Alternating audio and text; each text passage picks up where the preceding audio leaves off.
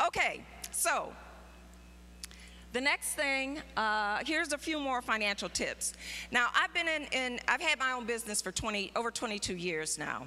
And one of the things that has been very important to me is, of course, to encourage people to create a budget or a spending plan, because I feel like that's absolutely key in order to get your finances straight. It was one of the most important things that I did in terms of getting rid of that $50,000 of debt that I had.